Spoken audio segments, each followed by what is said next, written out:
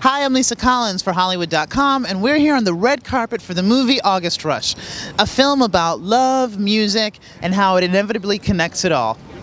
Tell me a little bit about your inspiration for writing this. Absolutely. My nephew is a musical prodigy, and so every time I saw him play the piano, he went into a different dimension, and every time he listened to music, he went to a different dimension. I thought that was just miraculous, because I'm not, enormously gifted musically, so I thought it was really interesting.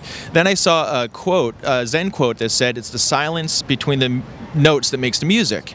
And I thought that was apropos to him and the way he lives his life, because he's a very quiet kid until he gets behind a musical instrument. So I came up with August Rush, and this is a kid who has very limited communication skills except through music. And once he really discovers music, it blossoms. And he has a sense of urgency in his life because he wants to find love. Love is an internal thing.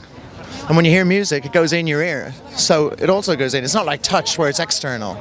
So it gets really deep in. So, you might hear a song for 10, 15 years, but once you hear that song, you remember that kiss, that dance, that touch, the smell, what you ate, what they look like. Music has that power, that transcending power.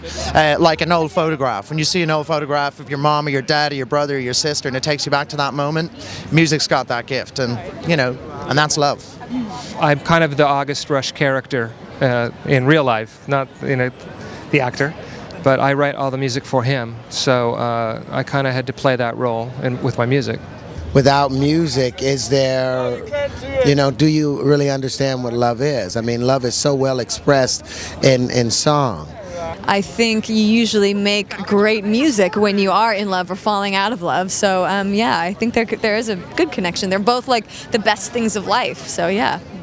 I play Arthur, and he's a street performer who brings in August Rush into the abandoned theater, and it's just a great film, and we bond throughout the film, and we become friends. I play Lizzie in the movie. I'm Keri Russell's best friend, and I'm her confidant as well. When she's going through all the trouble, she turns to me, and I give her wonderful advice.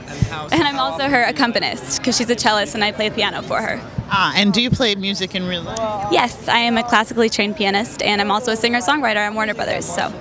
I was blessed with my cast, I have to say, and I adore working with actors, but Freddie Highmore obviously was really one of a kind, and he has that kind of amazing vulnerability, but also a real fearlessness that I needed for August, and he was like the calm at the centre of a storm. And then of course Rhys Meyers had an amazing energy on set, and this kind of raw, instinctual, immediate response to the material, and that's the way he works. And then Keri, of course, was much more poised and thoughtful, but also she had a bit of a steel spine in this movie. I think that it was great to see her. She's beautiful and she can look fantastic, but she also wanted to kind of get her fingernails dirty in this one and get angry, and you don't get to see that often in female roles, Anytime I shoot here, it's the best experience of my life. I love shooting here. Anytime I get a chance, I shoot in New York. Anytime you shoot a movie in Toronto and they have extras going, "Yeah, I'm from Brooklyn, eh?" It doesn't work as well, and you can't have that. You need New York, because New York is a character. New York is the real thing. And if you're shooting a movie about music in New York, you need New York for the music of every moment in New York. Look around you. It's like Gershwin, flowing. It's got music, girl, everywhere. Uptown, downtown. Hola, mira, mommy, you got this thing, and it just keeps you moving, You gotta have it, Poppy. Listen, and you get in a cab. Can you turn the radio down? Osama, please. Listen, it's all crazy. You got to have music. And then you have the Russian clubs in Brooklyn, Rozlavie, and Jewish music. What? Music? It's klezmer. What? Music to flee by. Things you need. It's all this stuff. That's why we take the skin off our penis. You got to move. You can't travel with that stuff. You're traveling people. You don't want sand in there. You understand that.